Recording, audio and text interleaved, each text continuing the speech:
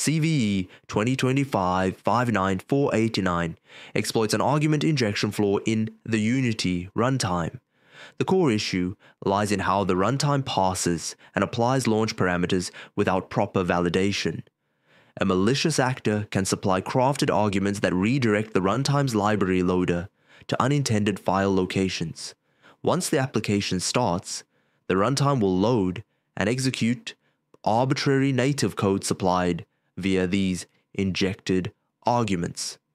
This behavior affects any Unity-based executable built with editor versions prior to October 2nd, 2025 on Android, Windows, macOS, and Linux.